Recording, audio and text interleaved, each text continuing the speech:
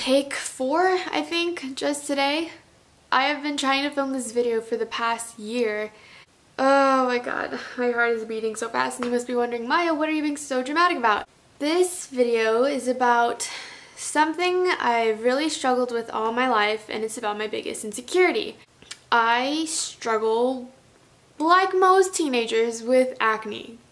But for me, it started when I was in the 3rd grade, and it was because of genetics. It came from blood, it came from my parents. It was way before hormones could hit me and I could blame it on being a teenager like I do now. I guess the reason why I'm making this video is I had people there for me. I had my sister, I had my cousin, I had my mom. And I just want to make this for people who don't have someone to lean on.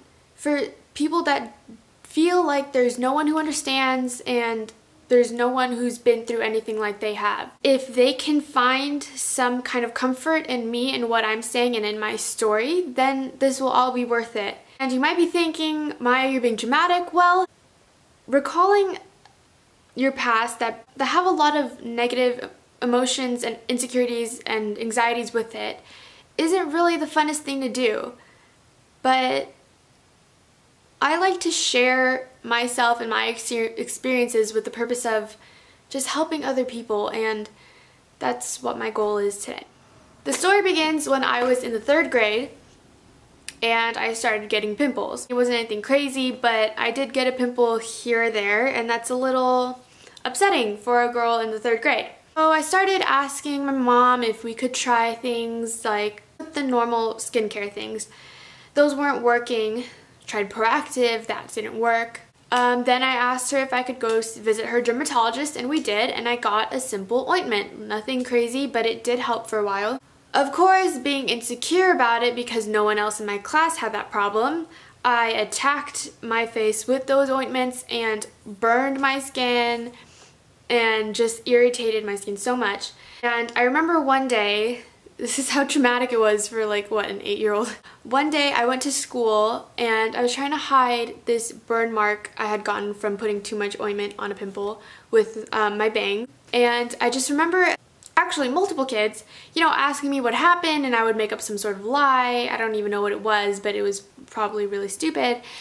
And one kid caught me in my lie and decided to point it out in front of everyone and just said like, oh no, that didn't happen, like that's a pimple. And he was just like pointing at my face, and everyone was like trying to look at me up close, and they were like looking at this huge zit that I burned on my face. And I just remember feeling so like under the scope of everyone. And I grew up thinking that way, thinking that people would only see that part of me and that's all they would see when they looked at me. But really, I was just a young kid, and kids at that age, they don't know what they're saying, and they don't know the effects of what they're saying. And I just remember growing up, going into 4th grade, 5th grade, 6th grade, 7th grade, it was never bad, but I had pimples and no one my age did. I would get comments that I had a pizza face. One kid said that he could connect the dots with the pimples on my face. One kid went up to me and started muttering under his breath, 1, 2, 3, 4, just counting how many pimples I had on my face. All those things combined just made me feel so insecure, and it wasn't even that bad looking back. But the way kids treated me, like, I felt the need to wait for when my sister was in the shower so I could sneak into her drawer and take a little bit of her makeup. Every morning that's what I did. And if her shower was too short, or if I didn't have enough time to get her makeup, then that entire day I just felt like everyone was watching me, like I was under a microscope. It got more so extreme my 8th grade year.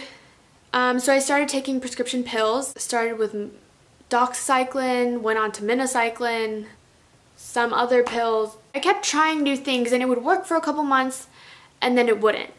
And one of them actually made me get really nauseous in the mornings, and this was in 8th grade, and I would always miss like the beginning of my first period, and my teacher would know it would be because I would be nauseous in the bathroom. It was happening so often. She said, what's going on? And I said, well, I think it's because of this. I need to go see my doctor.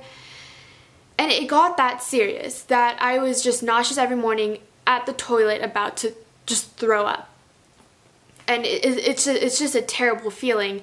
And so I went to my doctor and we changed it, and it just felt like, okay, because you know your body gets used to a certain prescription, so then it stops working. That's what would happen after a couple months. So I just thought, okay, I guess we'll just have to keep changing it.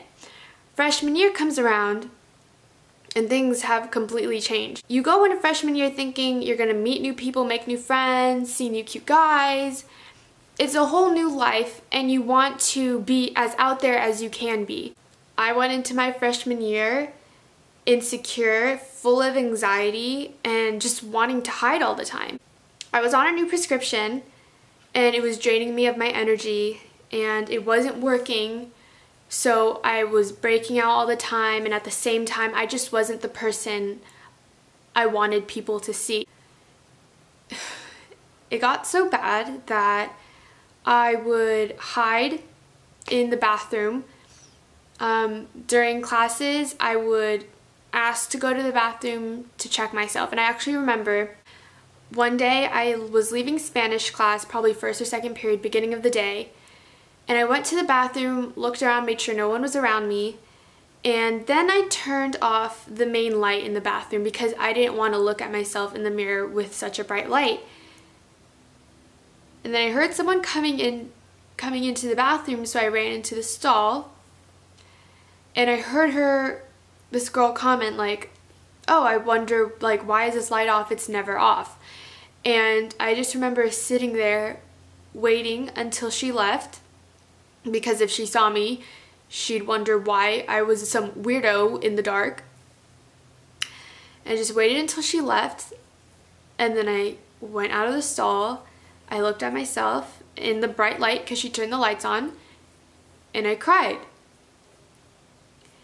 And it just continued to affect the way I lived my life. I wouldn't like going out as much. I hated taking pictures. When my friends and I would pass by a mirror, I would never look at myself. When we would have sleepovers, I'd wait till everyone was nearly asleep to take off my makeup, or when it was so late that we had no lights on. And then it started affecting how I interacted with my friends. I started lying about why I had to go home super early. I would take Bart home, and I left almost every day freshman year right when the school bell rang, because I didn't want to interact with people. I didn't want to see them. I didn't want them to see me with my makeup melting off and everything just showing. And the funny thing is, I started to not even feel comfortable in my own house. And your home is where you're supposed to feel most comfortable and most secure with who you are, because they're just your family. And I started to cover up my face even in front of my parents. I was sleeping a lot because I was depressed. I was hiding in the dark. In my bathroom, when I would wash my face, I would only keep the light on behind me and not the actual lights. There's just so many things, so many ways I wasted my energy on focusing on something that was so minuscule, but to me, it was my biggest insecurity. And that's all the way up to now, and I'm more comfortable with myself, but I've also learned to not freak out every time I might have a breakout. But at the same time, it wasn't something I could control. It wasn't a breakout that would last for a month or two. It was something I was battling with for years. And you get tired of that, and you just want it to be over. And I just remember one day it was so bad, and I just sat there and I started crying, and my mom came up to me. And usually when my mom saw me having these mental breakdowns, she would tell me, Maya, it's fine, like, you just got out of the shower, that's why your face is red. Or Maya, it's not even that bad, don't worry about it.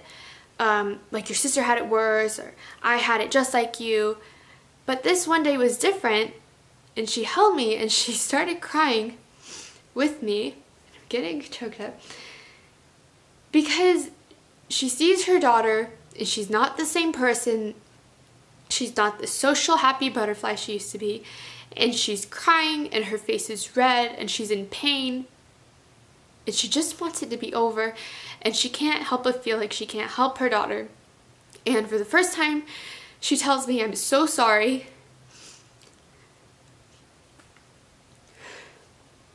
And she says, "We're gonna find a way, we're gonna go to the doctor, we're gonna ask them about Accutane. I'm so sorry." And that's how I knew it was really bad. And that didn't make me sadder, it actually comforted me, because for so many years people told me it's not that bad, why are you being so dramatic?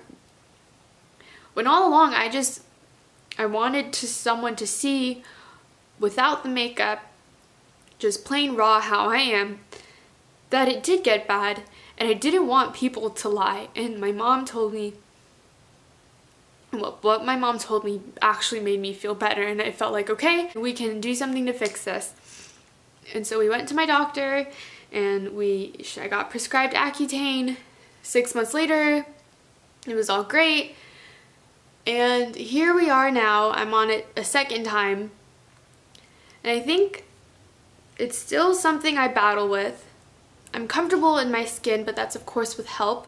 But I just wanted to make this video for people to know that there are ways out of this, and if you need someone to talk to, that I'm here, and that there are so many people that are going through exactly the same thing that you are going through. For those of you who get a pimple here and then, it's not the end of the world. You can deal with it, and no one's gonna look at you and see just that pimple. I talk to people on a day-to-day. I don't know if it's because I have acne, but when I see them, I don't see their pimples, I see who they really are. And I guess it's just what I've been trying to teach myself, that it's not okay to hide, and that I shouldn't let something on the outside affect me so much on the inside, but it did.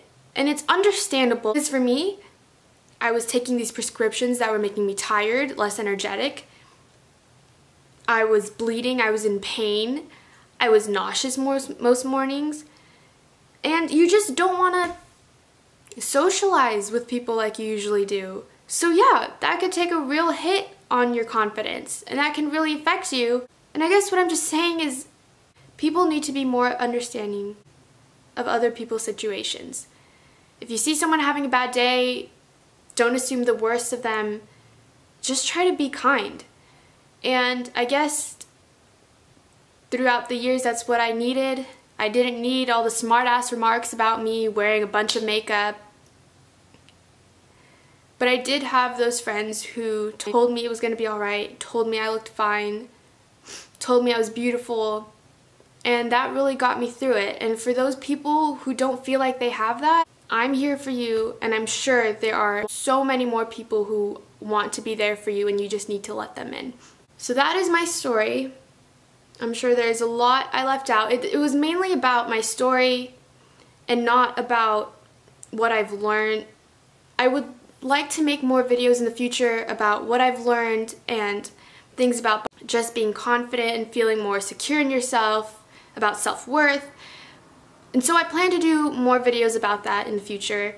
I just wanted to get this off my chest and share this story with you, and I did. So, thank you for watching, and until next time, I'll see you later.